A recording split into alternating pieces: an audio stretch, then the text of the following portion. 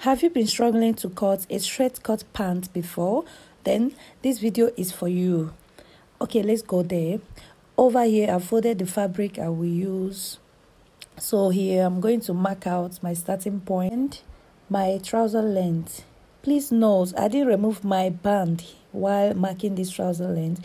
So now, as you can see, I just removed my band to mark my crotch depth and my hip line. So this is the allowance I will just use to shape this trouser. It's a 1/2 inch allowance. So over here, I'm placing my laps measurement. Then here, my hips measurement divided by 4. I will take my hips measurement to my waistline, then connect the lines. So I will pick up whatever thing I have here and take it down. So mark it out. Then the next is to divide it into 2. Then mark it out. That will serve as the center line. So here I'm just going to use 5 inches and 5 inches. That's how big I wanted my trouser to be. Then if you want yours to be bigger, you can use 6, you can use 7. It depends on how big you want your own to be. So just this is the way I wanted mine to be. So the next thing is to connect the lines, as you can see.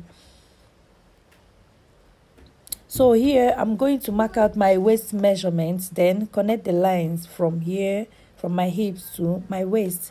So this is so perfect. So I just added my 1/2 inch allowance for joining. And the next is to cut it out.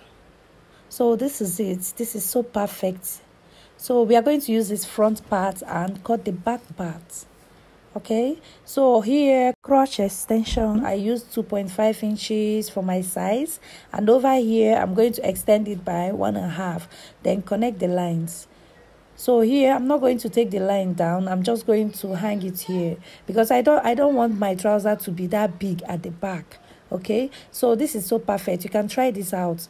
Okay, it is so perfect and it will fit in, believe me. So please like and share my video. Thank you so much. Bye.